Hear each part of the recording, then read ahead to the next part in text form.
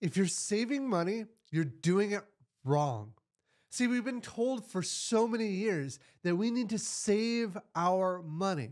And while it is good and important to set aside some money for a rainy day, if something goes wrong with your car, if you need to repair something in your home, that is important. You shouldn't put all of your money into savings. See, there's two major groups. There's savings and investing. And savings is when you put your money into things that are very low risk. Things like bank accounts, CDs, money market funds. Where investing, you're putting your money into things that have a little bit of risk or a variety of risks involved. And the key difference here is if you put your money just into savings, you're missing out on millions of dollars that you could be earning if you just think about and smartly invest a good chunk of your money instead. And today I want to share with you that whole range of investments and savings vehicles that you could place your money into so you have a better understanding of that. And at the end, I'll reveal how much of a difference it really makes. And believe it or not, it makes a tremendous difference. And I'll show you that at the end. So first, you can put your money into a savings account or a money market account. And those are good. Right now, they're offering rates that I have not seen in my lifetime of 5%. That is great. But you could also be looking at putting your money into CDs. Now, CDs are where you lock your money up for a certain period of time, and you typically get a higher interest rate for locking that in.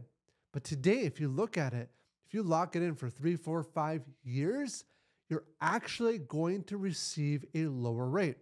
Where a savings account today offers about 5%, a 5-year CD might give you just 4%.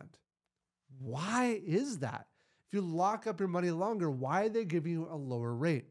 See, those rates are based upon expectations. So what does the market think interest rates will be in the future? And right now, the market thinks that interest rates are going to go back down. So banks and other institutions don't want to give you that higher 5% interest for all of those 5 years. And they compensate it by lowering that rate down to just 4%. So that's the basic world of savings. Most of us understand that pretty well. But now if you look at the other side of things, investing, this can be a bit scary because now you're actually taking on some risk. But there's a whole spectrum of investments that you could do, things that are lower risk all the way up to things that are very high risk. On the lower risk side, you have corporate bonds. Bonds are rated by rating agencies to determine the level of risk involved. And if you look at corporate bonds, there's two major categories. One is investment grade bonds. The other one is speculative or junk bonds. The investment grade bonds today are offering about the same rates you can get for savings accounts, somewhere between 5 or maybe 5.5%.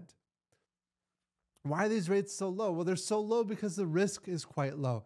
The risk of these corporate investment grade bonds actually losing money in any given year may only be 0.3%. So it's quite low.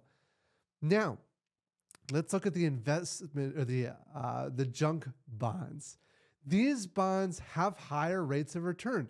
You might see a 6, 7, 8, or even 9% or even 10% rate of return. Now, the trick here is that these bonds have a much higher risk of default. How high? On average, it might be about 2% per year. So overall, still fairly low when you think about it. So if you diversify your bonds and invest in a variety of bonds, then on average, 2% of them will go bad every year. So if we're going to get 9% rate of return, reduce that by the 2% default, you might be earning a 7% rate of return, which is not bad, but we can do better. So let's move beyond bonds. Let's move into stocks and equities. See, these are things like ETFs or mutual funds are often invested in these equities. Now, they don't offer you any guaranteed rate of return or any promised interest rate. Instead, it's just whatever the business makes above and beyond their expenses. What we have to look at here is the historical rates of return for these kinds of investments. Many groups will say that the average rate of return of the stock market is 10%. Yes, this is true, but it's misleading for a couple of reasons. First, people can select the time window that they average the rates of return. And guess what? Some years are just better than other years. Many people will quote the average rate of return since about the 1950s. This seems sensible. That is a 10% average rate of return. But if you go all the way back to the 1920s, so 100 years of history, then you'll see the average rate of return is more like 8%. And then on top of that, average rate of return sounds like a very sensible metric, but it's not the actual rate of return that you get. See, for an average rate of return, if you were to invest in something and earn a 50% return in year one, but then lose 50% in year two, your average rate of return over those 2 years is 0. Up 50, down 50, so 0. But if you invest that $100, that first year, you actually earned $50. You're up to $150. The second year, you've lost 50%, which means you lose $75, half of $150. So your invested amount at the end of 2 years is actually just $75. You've actually lost 25% over 2 years, which is why the average rate of return is not what you actually earn. If you look at your actual earnings over those decades, they range between 6% on the low end if you look over the past 100 years to 8% on the high end if you look over the last 60 or so years. So that is stocks. Still pretty good. And this is where a lot of investors sit. In fact, a lot of my retirement savings are in ETFs that invest in a wide basket of these stocks. But you can actually do better. See, there's a world of alternative investments.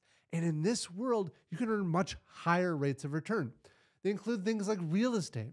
We are a real estate company, and we offer an alternative investment that offers people 10% on their money.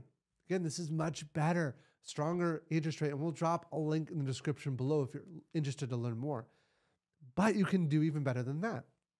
You've got syndicated real estate deals. So if you're large enough to get into these real estate deals, you can earn 12, 13, 15% on your money. And then you have things like private equity that might earn 15, 16, 20, 25% on your money. So substantially more yet again. Now, private equity can be very risky. See, when we talked about bonds, we talked about like a 2% default rate. For private equity, if they invest in 10 different companies, they may expect that 6 or 7 of them fail completely and that they lose all of their money invested in those 6 or 7. They might have 2 or 3 that break even, but they might have 1 that does extraordinarily well. In fact, that 1 does so well, it makes up for all of the losses and then some to give people a 20% rate of return on your money. So that's the spectrum of the kinds of investments that you could actually earn a good rate of return into. But let's look at the impact of doing this. So firstly, let's imagine that you were to invest $500 a month for the next 40 years. If you were to invest that or save that just in a savings account and you earned 5%, which is unlikely, you're not likely to stay there for the next 40 years, but let's say that it happens, you'll receive about $750,000 over those 40 years. Not too bad, but you can do way better. So let's imagine now that you put it in the stock market and it actually gives you an 8% rate of return over those 40 years. You'll now have earned $1.7 million. So for a 3% increase, you are now over 2 times the return on your capital. Incredible. But you can do even better. If you put it with Norhart Invest, that investment fund that we offer, getting 10%, then you can expect to receive over 40 years about $3 million. That is 4 times the invested money that you put in with just saving it. But let's say you went the alternative investment route, private equity, syndicated real estate deals, and you earned 15% on your money. Now, over those 40 years, you'll have earned $12 million. Just imagine for a moment with what you could do with $12 million. And this is 16 times more than you could get at just saving your money at that inflated 5% rate. It's incredible.